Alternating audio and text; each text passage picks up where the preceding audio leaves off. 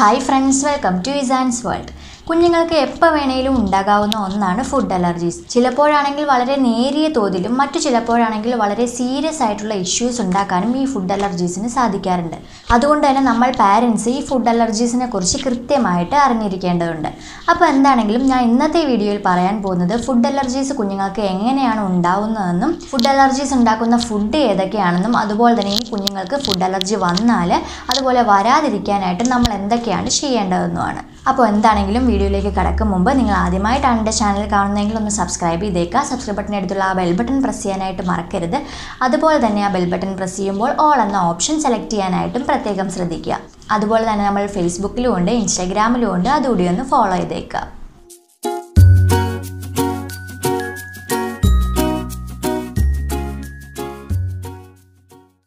അപ്പോൾ വീഡിയോയിലേക്ക് കടക്കും മുമ്പ് ഇന്നത്തെ നമ്മുടെ വീഡിയോ സ്പോൺസർ ചെയ്തിരിക്കുന്നത് ഷോപ്പ് 101 ആണ്.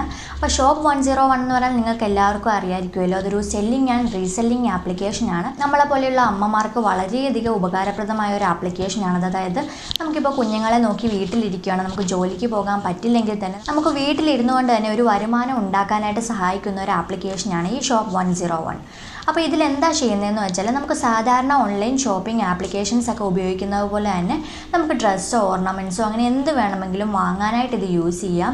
ഇനിയിപ്പോൾ ക്യാഷ് ഉണ്ടാക്കുന്നത് എങ്ങനെയാണെന്ന് വെച്ചാൽ നമുക്കത് മറ്റുള്ളവർക്ക് വിറ്റിട്ട് അതിൻ്റെ ഒരു കമ്മീഷൻ നമുക്ക് ഏണിങ്സ് ആയിട്ട് ഉണ്ടാക്കാവുന്നതാണ്. അതായത് ഇപ്പോൾ ഉദാഹരണമായിട്ട് പറയുവാണെങ്കിൽ ഈ ആപ്ലിക്കേഷൻ ഉപയോഗിച്ചിട്ട് നമ്മൾ നമ്മുടെ ഫ്രണ്ടിനൊരു ചുരിദാർ വിൽക്കുകയാണെന്ന് ഇരിക്കട്ടെ. 500 രൂപയാണ് ആ ചുരിദാറിൻ്റെ വില. അപ്പോൾ 550 രൂപയ്ക്കായിരിക്കും ആ ഫ്രണ്ട് ആ ചുരിദാർ വാങ്ങുന്നത്. 500 രൂപ ഈ ഷോപ്പ് 101ൻ്റെ ആപ്ലിക്കേഷനിലേക്ക് പോവും. 50 രൂപ നമ്മുടെ പ്രോഫിറ്റായിട്ട് അല്ലെങ്കിൽ നമ്മുടെ ഏണിങ്സ് ആയിട്ട് നമ്മുടെ കയ്യിൽ കിട്ടും. അങ്ങനെ ഒരുപാട് പേർക്ക് ഇത് വിൽക്കുമ്പോൾ നമുക്കൊരു എമൗണ്ട് ഇതിൽ നിന്നും സമ്പാദിക്കാനായിട്ട് സാധിക്കും. അതുപോലെ തന്നെ ഉണ്ടാക്കുന്ന ഏണിങ്സ് എല്ലാം എല്ലാ ആഴ്ചയിലും വെള്ളിയാഴ്ച നമ്മുടെ ബാങ്ക് അക്കൗണ്ടിലേക്ക് ക്രെഡിറ്റ് ആവുന്നതുമാണ്. അപ്പോൾ എന്താണെങ്കിലും നമ്മളെപ്പോലെയുള്ള അമ്മമാർക്ക് വളരെയധികം ഹെൽപ്ഫുള്ളായ ഒരു ആപ്ലിക്കേഷനാണത്. നമുക്ക് വീട്ടിലിരുന്നുകൊണ്ട് തന്നെ പണം സമ്പാദിക്കാനായിട്ട് വളരെ എളുപ്പ വഴിയാണ് ഇത്. അപ്പോൾ സോഷ്യൽ മീഡിയാസ് വഴി നമുക്കിത് യൂസ് ചെയ്യാവുന്നതാണ്. വാട്സപ്പ്, ഫേസ്ബുക്ക്, ഇൻസ്റ്റാഗ്രാം അതുപോലെയുള്ള ആപ്ലിക്കേഷനിലൂടെയൊക്കെ. അപ്പോൾ എന്താണെങ്കിലും ഇതിനെക്കുറിച്ചൊരു ഡീറ്റെയിൽഡ് വീഡിയോ ഞാൻ നേരത്തെ ചെയ്തിട്ടുണ്ട്. അതിൻ്റെ ലിങ്ക് ഞാൻ ഡിസ്ക്രിപ്ഷൻ ബോക്സിൽ ഇട്ടേക്കാം. നിങ്ങളൊന്ന് കണ്ട് നോക്കുക. അപ്പോൾ നിങ്ങൾക്ക് ഇതിനെക്കുറിച്ച് കൂടുതൽ ഡീറ്റെയിൽസ് ഒക്കെ ലഭിക്കും. അപ്പോൾ എന്താണെങ്കിലും നമുക്ക് ഇന്ന് നമ്മുടെ വീഡിയോയിലേക്ക് കിടക്കാം. അതായത് കുഞ്ഞുങ്ങളിൽ ഉണ്ടാകുന്ന ഫുഡ് അലർജീസ്. ആദ്യം തന്നെ എന്താണ് ഫുഡ് അലർജി എന്ന് പറയാം. ഒരു ഫുഡ് പിടിക്കാതെ വരുമ്പോൾ ശരീരം അതിനെതിരെയായിട്ട് റിയാക്ട് ചെയ്യുന്നതിനെയാണ് ഈ ഫുഡ് അലർജി എന്ന് പറയുന്നത്. ആ സമയത്ത് ശരീരത്തിലെ ഇമ്മ്യൂൺ സിസ്റ്റം ഈ ഫുഡ് അലർജിയായിട്ട് ഫൈറ്റ് ചെയ്യാനായിട്ട് ആൻറ്റിബോഡീസ് ഒക്കെ ഉൽപ്പാദിപ്പിക്കും. അതായത് നമുക്ക് എന്തെങ്കിലും അസുഖങ്ങളൊക്കെ വരുമ്പോൾ നമ്മുടെ ഇമ്മ്യൂൺ സിസ്റ്റം ആൻറ്റിബോഡീസ് ഉൽപ്പാദിപ്പിക്കാറില്ലേ, ആ വൈറസിനോട് അല്ലെങ്കിൽ ആ ബാക്ടീരിയയോടൊക്കെ ഫൈറ്റ് ചെയ്യാനായിട്ട്. ഫുഡ് അലർജി വരുമ്പോൾ അതുപോലെയാണ് ഉണ്ടാവുക. ഫുഡ് അലർജി ഡയറക്റ്റ് ആയിട്ട് ഇമ്മ്യൂൺ സിസ്റ്റത്തിനെയാണ് ബാധിക്കുക. അതുകൊണ്ട് തന്നെ ആൻറ്റിബോഡീസ് ഒക്കെ ഉൽപ്പാദിപ്പിച്ചിട്ട് അതിനെ ഫൈറ്റ് ചെയ്യാൻ നോക്കും. അതുവഴിയാണ് കുഞ്ഞുങ്ങൾക്ക് ഫുഡ് അലർജി ഉണ്ടാവുന്നത്. ഇനിയിപ്പോൾ കുഞ്ഞുങ്ങൾക്ക് ഈ ഫുഡ് അലർജി വന്നാൽ നമുക്ക് എങ്ങനെയാണ് മനസ്സിലാക്കാൻ സാധിക്കുക എന്ന് പറയാം. ഫുഡ് അലർജീസിൻ്റെ സിംറ്റംസ് കൂടുതലായിട്ട് കണ്ടുവരുന്നത് കുഞ്ഞുങ്ങളുടെ സ്കിന്നിൽ, ഗ്യാസ്ട്രോ ഇൻറ്റസ്റ്റൈനൽ ട്രാക്റ്റിൽ, റെസ്പിറേറ്ററി സിസ്റ്റത്തിൽ, അതുപോലെ തന്നെ കാർഡിയോ വാസ്കുലർ സിസ്റ്റത്തിലാണ്. സ്കിന്നിൽ എങ്ങനെയാണ് കണ്ടുവരുന്നതെന്ന് വെച്ചാൽ ഇപ്പോൾ പുഴു കടിച്ച പോലെയൊക്കെ ചൊറിച്ചിലായിട്ടും ചെറിയ ചെറിയ തടിപ്പായിട്ടും ഒക്കെ സ്കിന്നിൽ കാണാം. അല്ലെങ്കിൽ ചെറിയ ചെറിയ റാഷസ് ആയിട്ടാകും ചുവന്ന കളറിൽ. അതും അല്ലെങ്കിൽ ചൂടുകുരു പോലെയുള്ള ചെറിയ ചെറിയ തടിപ്പായിരിക്കും. മറ്റു ചില കുഞ്ഞുങ്ങൾക്കാണെങ്കിൽ ചുണ്ടൊക്കെ വീർത്ത് വരും, അവരുടെ കണ്ണൊക്കെ വീങ്ങി വരും. അതുപോലെ തന്നെ ചുണ്ടിൻ്റെ ചുറ്റിനും ചുവപ്പ് ഉണ്ടാവാനും. ഇപ്പോൾ കുഞ്ഞുങ്ങൾക്ക് എക്സിമയുള്ള ടൈപ്പ്, അതായത് വളരെ ഡ്രൈ സ്കിൻ ആയ കുഞ്ഞുങ്ങൾക്കാണെങ്കിൽ ആ ഡ്രൈ സ്കിൻ വളരെ വേഴ്സ് ആയ രീതിയിലും ഈ ഫുഡ് അലർജീസിൻ്റെ സിംറ്റംസ് കണ്ടുവരാറുണ്ട്. അപ്പോൾ സ്കിന്നിൽ ഈ രീതിയിലാണ് സിംറ്റംസ് ഉണ്ടാവുക. ഇനി ഗ്യാസ്ട്രോ ഇൻറ്റസ്റ്റൈനൽ ട്രാക്റ്റിലാണെങ്കിൽ കുഞ്ഞുങ്ങൾക്ക് വയറുവേദന ഉണ്ടാവാനുള്ള ചാൻസ് ഉണ്ട്. കുഞ്ഞുങ്ങൾക്ക് ഛർദി, ഡയേറിയ അല്ലെങ്കിൽ വയറിളക്കം, ഈ ഒരു രീതിയിൽ ഗ്യാസ്ട്രോ ഇൻറ്റസ്റ്റൈനൽ ട്രാക്റ്റിനെയും ഫുഡ് അലർജി ബാധിക്കാറുണ്ട്. ഇനി കുഞ്ഞുങ്ങളുടെ റെസ്പിറേറ്ററി സിസ്റ്റത്തിനെ എങ്ങനെയാണ് ബാധിക്കുന്നതെന്ന് വെച്ചാൽ കുഞ്ഞുങ്ങൾക്ക് കണ്ടിന്യൂസ് ആയിട്ടുള്ള തുമ്മൽ, ചുമ, ശ്വാസതടസ്സം ഇതുപോലുള്ള രീതിയിലാണ് ഫുഡ് അലർജി റെസ്പിറേറ്ററി സിസ്റ്റത്തിനെ ബാധിക്കാറുള്ളത്. ഇനിയിപ്പോൾ കാർഡിയോ വാസ്കുലർ സിസ്റ്റത്തിനെ ആണെങ്കിൽ കുഞ്ഞുങ്ങൾക്ക് തലകറക്കമൊക്കെ ഉണ്ടാവാനുള്ള ചാൻസ് ഉണ്ട്. BP ലോ ആയിട്ടാണ് മെയിനായിട്ട് ഈ കേസിൽ കുഞ്ഞുങ്ങൾക്ക് തലകറക്കവും തളർച്ചയും ഒക്കെ ഉണ്ടാവാറുള്ളത്. ഇനിയിപ്പോൾ ഈ ഫുഡ് അലർജി വളരെ വേഴ്സ്റ്റ് ആയിട്ടുള്ള വളരെ ഏറ്റവും കൂടിയൊരു കേസിലാണെങ്കിൽ അനാഫിലാക്സിസ് എന്നൊരു കണ്ടീഷൻ ഉണ്ടാവാറുണ്ട്. അതായത് ഞാൻ ഈ പറഞ്ഞ സിംറ്റംസ് എല്ലാം കൂടി ഒരു മനുഷ്യനിൽ കണ്ടുവരുന്ന അവസ്ഥയാണ് അത്. അപ്പോൾ എന്താണെങ്കിലും നമ്മൾ മെയിനായിട്ടും ശ്രദ്ധിക്കേണ്ടത് ഈ ഒരു സിംറ്റംസ് ആണ്. അതായത് ഞാൻ ഈ പറഞ്ഞ സ്കിന്നിൽ ഉണ്ടാവുന്ന തടിപ്പുകൾ, അതുമല്ലെങ്കിൽ കുഞ്ഞുങ്ങൾക്ക് ചുമ, പനി, തുമ്മലൊക്കെ കണ്ടിന്യൂസ് ആയിട്ട് ഉണ്ടാവുക, അതുമല്ലെങ്കിൽ ഇപ്പോൾ കുഞ്ഞുങ്ങൾക്ക് ശ്വാസതടസ്സം ഉണ്ടാവുക, തലകറക്കം ഉണ്ടാവുക, തളർച്ച ഉണ്ടാവുക, ഇതെല്ലാം ഫുഡ് അലർജിയുടെ ലക്ഷണങ്ങളാണ്. ഫുഡ് അലർജി പലപ്പോഴും ഫുഡ് ഇൻടോളറൻസുമായിട്ട് കൺഫ്യൂസ് ആവാറുണ്ട്. അതായത് ഫുഡ് അലർജി തന്നെയാണോ ഈ ഫുഡ് ഇൻടോളറൻസ് എന്ന് പലർക്കും കൺഫ്യൂഷൻ ആവാറുണ്ട്. പക്ഷേ ഈ ഫുഡ് അലർജി അല്ല ഈ ഫുഡ് ഇൻടോളറൻസ്, അത് തമ്മിൽ വളരെയധികം വ്യത്യാസമുണ്ട്. അതായത് ഈ ഫുഡ് ഇൻടോളറൻസ് എന്ന് പറഞ്ഞാൽ കുഞ്ഞുങ്ങൾക്ക് അവർ കഴിക്കുന്ന ഫുഡ് ഡൈജസ്റ്റ് ആക്കാൻ, അതായത് ദഹിപ്പിക്കാൻ പറ്റാത്തൊരു അവസ്ഥയാണ് ഫുഡ് ഇൻടോളറൻസ് എന്ന് പറയുന്നത്. ആ ചെല്ലുന്ന ഫുഡ് കുഞ്ഞുങ്ങളുടെ ഡൈജസ്റ്റീവ് സിസ്റ്റത്തിനെയാണ് ഇറിറ്റേറ്റ് ചെയ്യുന്നത്. അപ്പോൾ അവർക്ക് അതിൻ്റെ സിംറ്റംസ് ആയിട്ട് വൊമിറ്റിംഗ് ഉണ്ടാവാം, ഡയേറിയ ഉണ്ടാവാം, വയറുവേദന ഉണ്ടാവാം, ഇതുപോലെയുള്ള സിംറ്റംസ് ആണ് ഉണ്ടാവാറുള്ളത്. ഈ ഫുഡ് ഇൻടോളറൻസിൽ തന്നെ ലാക്ടോസ് ഇൻടോളറൻസ് ഉണ്ടാവാറുണ്ട്. ഇപ്പോൾ ഒരുപാട് പേര് പറഞ്ഞ് കേൾക്കാറുണ്ട്, ചെറിയ കുഞ്ഞുങ്ങൾക്ക് ബ്രസ്റ്റ് മിൽക്ക് കുടിക്കുന്ന കുഞ്ഞുങ്ങൾക്ക് അമ്മയുടെ പാല് പോലും ദഹിപ്പിക്കാൻ പറ്റാത്തൊരവസ്ഥയാണ് ഈ ലാക്ടോസ് ഇൻടോളറൻസ് എന്ന് പറയുന്നത്. അതുപോലെ തന്നെ ഇപ്പോൾ പശുവിൻ പാല് കുടിക്കുന്ന കുഞ്ഞുങ്ങൾക്കാണെങ്കിൽ അത് ദഹിപ്പിക്കാൻ പറ്റാത്ത അവസ്ഥയും എല്ലാം ഉണ്ടാവാറുണ്ട്. അതും ഫുഡ് അലർജിയും തമ്മിൽ വളരെയധികം വ്യത്യാസമുണ്ട്. ഫുഡ് അലർജി എന്ന് പറയുമ്പോൾ ഡൈജസ്റ്റീവ് സിസ്റ്റത്തിനെ അല്ല ബാധിക്കുന്നത്, അത് ഡയറക്റ്റ് ആയിട്ട് കുഞ്ഞുങ്ങളുടെ ഇമ്മ്യൂൺ സിസ്റ്റത്തെയാണ് ബാധിക്കുന്നത്. അതുകൊണ്ട് തന്നെയാണ് അത് കുറച്ച് സീരിയസ് ഇഷ്യൂ ആയിട്ട് മാറുന്നതും. ഫുഡ് ഇൻടോളറൻസ് എന്ന് പറഞ്ഞാൽ ഞാൻ നേരത്തെ പറഞ്ഞ പോലെ ഡൈജസ്റ്റീവ് സിസ്റ്റത്തെയാണ് ബാധിക്കുന്നത്. അത് ജസ്റ്റ് കുഞ്ഞുങ്ങൾക്ക് ദഹിക്കാതെ വന്നിട്ട് കുഞ്ഞുങ്ങളുടെ പൂപ്പിലൂടെ പുറന്തള്ളുകയാണ് ചെയ്യുന്നത്. അല്ലെങ്കിൽ കുഞ്ഞുങ്ങൾക്ക് വയറുവേദന, ഗ്യാസ് പ്രോബ്ലംസ് ഒക്കെ ഉണ്ടായിട്ട് അസ്വസ്ഥത ഉണ്ടാവുകയാണ് ചെയ്യുന്നത്. അതിലൊരുപാട് സീരിയസ്നെസ് ഇല്ല. പക്ഷേ ഈ ഫുഡ് അലർജി എന്ന് പറയുമ്പോൾ കുറച്ച് സീരിയസ് ആണ്. ഡയറക്റ്റ് ആയിട്ട് ഇമ്മ്യൂൺ സിസ്റ്റത്തെ ബാധിക്കുന്നത് കൊണ്ട് ഇമ്മ്യൂൺ സിസ്റ്റം ആൻറ്റിബോഡീസ് എല്ലാം ഉൽപ്പാദിപ്പിക്കപ്പെടും അതുമായിട്ട് ഫൈറ്റ് ചെയ്യാനായിട്ട്. അപ്പോൾ അതുവഴി കുഞ്ഞുങ്ങൾക്ക് ഓരോ ഇൻഫെക്ഷൻസ് ഉണ്ടാവുകയാണ് ചെയ്യുന്നത്. അതായത് ഈ ഒരു ഫുഡ് അലർജി വരുന്ന കേസിൽ നമ്മുടെ ശരീരത്തിലെ ഇമ്മ്യൂൺ സിസ്റ്റം ഈ ഫുഡിനെ ഒരു പുറത്തു നിന്ന് വരുന്ന വൈറസ് അല്ലെങ്കിൽ ബാക്ടീരിയ ആയിട്ടാണ് കരുതുന്നത്. ആ ഒരു സമയത്താണ് ഈ ഇമ്മ്യൂൺ സിസ്റ്റം അതിനെതിരെ റിയാക്ട് ചെയ്യുന്നത്. അപ്പോൾ എന്താണെങ്കിലും ഫുഡ് അലർജിനെ കുറിച്ച് ഇത്രയാണ് പറയാനുള്ളത്. ഇനി നമുക്ക് ഫുഡ് അലർജി ഉണ്ടാക്കുന്ന ഫുഡ്സ് ഏതൊക്കെയാണെന്ന് നോക്കാം. അപ്പോൾ ഈ ഫുഡ് അലർജി മെയിനായിട്ടും 6 മാസം കഴിഞ്ഞാണ് കുഞ്ഞുങ്ങൾക്ക് ഉണ്ടാവാറുള്ളത്. അതിൻ്റെ കാരണം എന്താണെന്ന് വെച്ചാൽ നിങ്ങൾക്കറിയാമല്ലോ, 6 മാസം കഴിഞ്ഞാണ് നമ്മൾ കുഞ്ഞുങ്ങൾക്ക് സോളിഡ് ഫുഡ്സ് സ്റ്റാർട്ട് ചെയ്യുന്നത്. 6 മാസം വരെ കുഞ്ഞുങ്ങൾക്ക് ബ്രസ്റ്റ് മിൽക്ക് മാത്രം മതി. അതിലുപരിയായിട്ട് ഒരു തുള്ളി വെള്ളം പോലും കുഞ്ഞുങ്ങൾക്ക് ആവശ്യമില്ല. 6 മാസത്തിന് ശേഷമാണ് നമ്മൾ സോളിഡ് ഫുഡ്സ് അല്ലെങ്കിൽ ഖരാവസ്ഥയിലുള്ള ഫുഡ്സ് എല്ലാം സ്റ്റാർട്ട് ചെയ്യുന്നത്. അതുകൊണ്ട് തന്നെ ആ സമയത്താണ് കുഞ്ഞുങ്ങൾക്ക് ഫുഡ് അലർജി ഉണ്ടാവാനായിട്ടുള്ള ചാൻസും ഉള്ളത്. അപ്പോൾ ആദ്യം തന്നെ നമ്മൾ എന്താ ശ്രദ്ധിക്കേണ്ടതെന്ന് വെച്ചാൽ കുഞ്ഞുങ്ങൾക്ക് ആദ്യമായിട്ട് ഫുഡ് കൊടുക്കുമ്പോൾ ഒരു 3 ദിവസം കൊടുത്തിട്ട് കുഞ്ഞുങ്ങൾക്ക് അലർജി ഉണ്ടോ എന്ന് ടെസ്റ്റ് ചെയ്യണം. അത് ഏത് ഫുഡാണെങ്കിലും കുഞ്ഞുങ്ങൾക്ക് 3 ദിവസം കണ്ടിന്യൂസ് ആയിട്ട് കൊടുത്ത് അലർജി ഉണ്ടോ എന്ന് ടെസ്റ്റ് ചെയ്യണം. 3 ദിവസം കൊടുക്കുമ്പോൾ നമുക്ക് എന്താണെങ്കിലും അറിയാനായിട്ട് സാധിക്കും.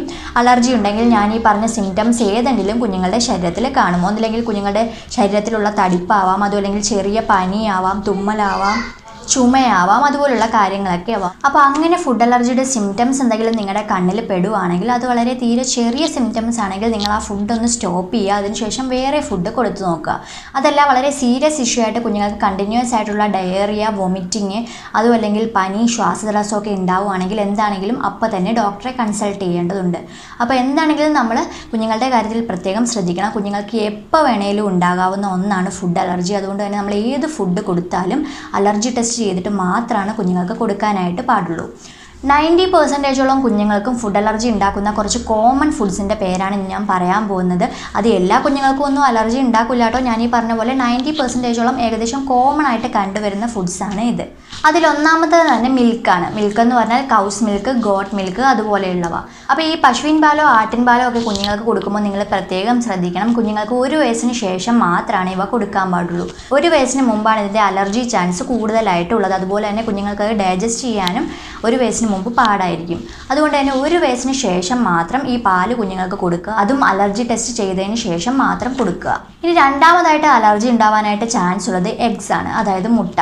മുട്ട ഏത് മുട്ടയും ആവാം, കോഴിമുട്ട, കാടമുട്ട, അതല്ലെങ്കിൽ താറാവിൻ്റെ മുട്ട, അങ്ങനെ ഏത് മുട്ടയോ ആവും കുഞ്ഞുങ്ങൾക്ക് അലർജി ഉണ്ടാക്കുന്നത്. അത് 8 മാസം തൊട്ടാണ് നമ്മൾ കുഞ്ഞുങ്ങൾക്ക് ഇൻട്രൊഡ്യൂസ് ചെയ്യേണ്ടത്. 8 മാസത്തിൽ തന്നെ കുഞ്ഞുങ്ങൾക്ക് മുട്ടയുടെ മഞ്ഞ മാത്രമാണ് കൊടുക്കാവുള്ളൂ. മുട്ടയുടെ വെള്ളയാണ് കൂടുതലായിട്ടും അലർജീസ് ഉണ്ടാകാറുള്ളത്. അത് കുഞ്ഞുങ്ങൾക്ക് 1 വയസ്സിന് ശേഷം മാത്രം ഇൻട്രൊഡ്യൂസ് ചെയ്യുക. അതും അലർജി ടെസ്റ്റ് ചെയ്യേണ്ടത് അത്യാവശ്യമാണ്. ഇനിയിപ്പോൾ അലർജി ഉണ്ടാക്കുന്നത് പീനട്ടാണ്, അതായത് കപ്പലണ്ടി, കടല എന്നൊക്കെ ഓരോ പ്രദേശങ്ങളിൽ പറയും. അപ്പോൾ ഈ പീനട്ടും കുഞ്ഞുങ്ങൾക്ക് വളരെയധികം അലർജി ഉണ്ടാക്കുന്ന ഒരു ഫുഡാണ്. ഇത് കുഞ്ഞുങ്ങൾക്ക് 10 മാസത്തിന് ശേഷം മാത്രമാണ് ഇൻട്രൊഡ്യൂസ് ചെയ്യാവുള്ളൂ. ആ സമയത്തും അലർജി ടെസ്റ്റ് ചെയ്യണം. ഇനി ഒന്ന് സോയയാണ്. സോയയും ഇതുപോലെ 10 മാസത്തിന് ശേഷം മാത്രമാണ് കുഞ്ഞുങ്ങൾക്ക് കൊടുക്കാൻ പാടുള്ളൂ. ഇനിയിപ്പോൾ ചില കുഞ്ഞുങ്ങൾക്ക് അലർജി ഉണ്ടാക്കുന്നത് വീറ്റാണ്, ഗോതമ്പ് നമുക്ക് 8 മാസം മുതൽ കുഞ്ഞുങ്ങൾക്ക് ഇൻട്രൊഡ്യൂസ് ചെയ്യാമെങ്കിലും ചില കുഞ്ഞുങ്ങൾക്ക് അലർജി ഉണ്ടാക്കാറുണ്ട്. അപ്പോൾ അത് നിങ്ങൾ പ്രത്യേകം ശ്രദ്ധിച്ചേക്കുക. പിന്നെ അലർജി ഉണ്ടാക്കുന്ന കുറച്ച് ഫുഡ്സ് എന്ന് പറഞ്ഞാൽ ട്രീ നട്ട്സ് ആണ്. അതായത് വാൾനട്ട്, കാഷ്യൂനട്ട്, ബദാം അതുപോലെയുള്ളതൊക്കെ ഉണ്ടല്ലോ. ഇതൊക്കെ കുഞ്ഞുങ്ങൾക്ക് അലർജി ഉണ്ടാക്കുന്ന ഫുഡ്സാണ്. അപ്പോൾ ഇത് ഇൻട്രൊഡ്യൂസ് ചെയ്യാൻ പറ്റുന്ന പ്രായം എന്ന് പറഞ്ഞാൽ 10 മാസത്തിന് മുകളിലേക്കാണ്. 10 മാസത്തിന് മുകളിലേക്കാണെങ്കിലും ചില കുഞ്ഞുങ്ങൾക്ക് അത് അലർജി ഉണ്ടാക്കാറുണ്ട്. അപ്പോൾ ആ സമയം നിങ്ങളത് പ്രത്യേകം ശ്രദ്ധിക്കുക. പിന്നെ അലർജി ഉണ്ടാക്കുന്നത് ഫിഷാണ്, അതായത് മീനിൽ തന്നെ ഷെൽ ഫിഷ് വളരെയധികം അലർജി ഉണ്ടാക്കുന്നതാണ്. ആ ഷെൽ ഫിഷൊക്കെ 1 വയസ്സിന് ശേഷം മാത്രം ഇൻട്രൊഡ്യൂസ് ചെയ്യുക. മീൻ നമുക്ക് 8 മാസം അല്ലെങ്കിൽ 10 മാസത്തിന് ശേഷം കുറേശ്ശെ ഇൻട്രൊഡ്യൂസ് ചെയ്യാവുന്നതാണ്.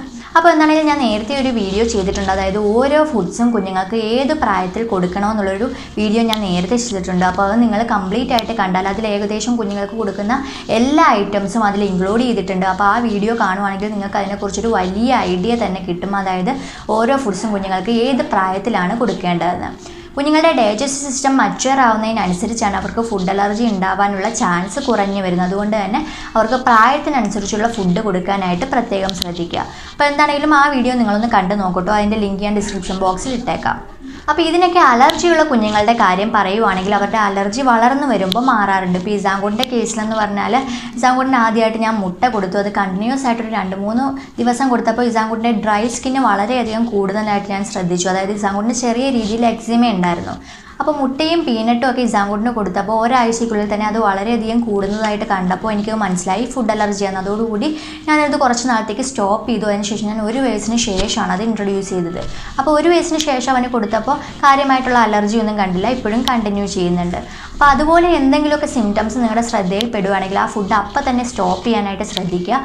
അതുപോലെ തന്നെ വളരെ വലിയ രീതിയിൽ സീരിയസ് ആയിട്ടുള്ള അലർജീസ് ഒക്കെ കാണുവാണെങ്കിൽ അപ്പോൾ തന്നെ ഡോക്ടറെ കൺസൾട്ട് ചെയ്യേണ്ടത് അത്യാവശ്യമാണ്. അപ്പോൾ കുഞ്ഞുങ്ങൾക്ക് ഈ ഫുഡ് അലർജി ഉണ്ടാവാതിരിക്കാനായിട്ട് നിങ്ങൾ ഇത്രയും കാര്യങ്ങളാണ് ശ്രദ്ധിക്കേണ്ടത്. കുഞ്ഞുങ്ങൾക്ക് കൊടുക്കേണ്ട പ്രായത്തിൽ തന്നെ ഓരോ ഫുഡും ഇൻട്രൊഡ്യൂസ് ചെയ്യുക. ആ സമയത്തും ഇൻട്രൊഡ്യൂസ് ചെയ്യുമ്പോൾ അലർജി ടെസ്റ്റ് നടത്താനായിട്ടും പ്രത്യേകം ശ്രദ്ധിക്കുക. അതുപോലെ തന്നെ നിങ്ങളുടെ വീട്ടിൽ ആർക്കെങ്കിലും ഫുഡിനോട് അലർജി ഉണ്ടെങ്കിൽ നിങ്ങളുടെ കുഞ്ഞുങ്ങൾക്കും ആ ഫുഡ് അലർജി ഉണ്ടാവാനുള്ള ചാൻസ് ഉണ്ട്. അതുകൂടി ഒന്ന് നിങ്ങൾ ശ്രദ്ധിച്ചേക്കുക. പിന്നെ ഒരു കാര്യം ശ്രദ്ധിക്കേണ്ടത് എന്താണെന്ന് വെച്ചാൽ ഓരോ കുഞ്ഞിനും റിയാക്ഷൻ ഡിഫറെൻ്റ് ആയിരിക്കും. അതായത് ഇപ്പോൾ ഫ്രണ്ട്സിൻ്റെ കുഞ്ഞോ അല്ലെങ്കിൽ നിങ്ങളുടെ ഫാമിലിയിലെ കുഞ്ഞുങ്ങൾക്കോ തന്നെ ഇപ്പോൾ പീനട്ടിന് അലർജി ഉണ്ടായെന്നിരിക്കട്ടെ, പീനട്ടിന് ആ കുഞ്ഞിന് ചിലപ്പോൾ ഛർദിയായിട്ടാവും റിയാക്ഷൻ ഉണ്ടായിരിക്കുക. പക്ഷേ നിങ്ങളുടെ കുഞ്ഞിന് അതുപോലെ തന്നെ വോമിറ്റിംഗ് ആയിട്ട് തന്നെ അലർജി ഉണ്ടാവണമെന്നില്ല. നിങ്ങളുടെ കുഞ്ഞിന് അപ്പോൾ സ്കിന്നിലായിരിക്കും റാഷസ് ഉണ്ടാവുക, അല്ലെങ്കിൽ ചിലപ്പോൾ ഡയറിയ ആയിട്ടാവും വരിക. അങ്ങനെ ഏതൊരു രീതിയിൽ വേണേലും റിയാക്ഷൻ വരാം. ഓരോ കുഞ്ഞിനും റിയാക്ഷൻ ഡിഫറെൻ്റ് ആയിട്ടാണ് സംഭവിക്കുക. അതുകൊണ്ട് തന്നെ ഒരു കുഞ്ഞിന് ഒരു രീതിയിൽ റിയാക്ഷൻ വന്നു എന്നിരിക്കട്ടെ, അത് തന്നെ നമ്മുടെ കുഞ്ഞിന് വരണമെന്നില്ല. അത് തന്നെയാണ് അലർജി എന്ന് അതുകൊണ്ട് വിചാരിക്കരുത്. നമ്മുടെ കുഞ്ഞിന് വേറെ സിംറ്റംസ് ആയിരിക്കും വരിക. അപ്പോൾ അതും കൂടി നിങ്ങളൊന്ന് ശ്രദ്ധിച്ചേക്കുക. മറ്റു കുഞ്ഞുങ്ങളെ വെച്ച് ഒരിക്കലും ഈ ഫുഡ് അലർജീസിൻ്റെ കാര്യത്തിൽ കമ്പയർ ചെയ്യാതെ ഇരിക്കുക. അപ്പോൾ ഇത്രയും കാര്യങ്ങളാണ് നിങ്ങൾ ഫുഡ് അലർജിയുടെ കാര്യത്തിൽ ശ്രദ്ധിക്കേണ്ടത്. അപ്പോൾ ഇനി ഫുഡ് അലർജി വന്നാൽ നിങ്ങൾ ചെയ്യേണ്ടത് എന്താണെന്ന് വെച്ചാൽ ഞാൻ നേരത്തെ പറഞ്ഞ പോലെ ചെറിയ അലർജി ആണെങ്കിൽ ഫുഡ് അപ്പോൾ തന്നെ സ്റ്റോപ്പ് ചെയ്യുക. അതല്ലെങ്കിൽ നിങ്ങൾ ഫുഡ് മാറ്റി നൽകുക. ഇനി കുറച്ച് വലിയ അലർജിയാണ്, നിങ്ങൾക്കത് കൺട്രോൾ ചെയ്യാൻ പറ്റാത്ത ടൈപ്പാണ് നിങ്ങൾക്ക് തോന്നുവാണെങ്കിൽ അപ്പോൾ തന്നെ ഡോക്ടറെ കൺസൾട്ട് ചെയ്യുക. മറ്റൊന്നും നോക്കേണ്ട കാര്യമില്ല. അപ്പോൾ എന്താണെങ്കിലും ഫുഡ് അലർജിയെക്കുറിച്ച് എനിക്ക് ഇത്രയുമാണ് പറയാനുള്ളത്. ഇനി നിങ്ങൾക്ക് ഇതിനെക്കുറിച്ച് എന്തെങ്കിലും ഡൗട്ട് ഉണ്ടെങ്കിൽ കമൻറ്റ് സെക്ഷനിലൂടെ ചോദിക്കാവുന്നതാണ്. അപ്പോൾ ഞാൻ ഇന്നത്തെ വീഡിയോ വൈൻഡപ്പ് ചെയ്യുകയാണ്. നിങ്ങൾക്ക് ഈ വീഡിയോ ഉപകാരപ്രദമായിട്ടുണ്ടെങ്കിൽ ലൈക്ക് ചെയ്യുക, നിങ്ങളുടെ അഭിപ്രായങ്ങളും സംശയങ്ങളും കമൻറ്റ് ചെയ്യുക. അതുപോലെ ചാനൽ സബ്സ്ക്രൈബ് ചെയ്യാത്തവർ ഇപ്പോൾ തന്നെ ഒന്ന് സബ്സ്ക്രൈബ് ചെയ്തേക്കുക. സബ്സ്ക്രൈബ് ബട്ടൻ്റെ അടുത്തുള്ള ആ ബെൽ ബട്ടൺ പ്രസ് ചെയ്യാനായിട്ട് മറക്കരുത്. അതുപോലെ തന്നെ ആ ബെൽ ബട്ടൺ പ്രസ് ചെയ്യുമ്പോൾ ഓൾ എന്ന ഓപ്ഷൻ സെലക്ട് ചെയ്യാനായിട്ടും പ്രത്യേകം ശ്രദ്ധിക്കുക. അപ്പോൾ അടുത്തൊരു വീഡിയോയിൽ കാണും വരെ ബൈ ബൈ, ടേക്ക് കെയർ.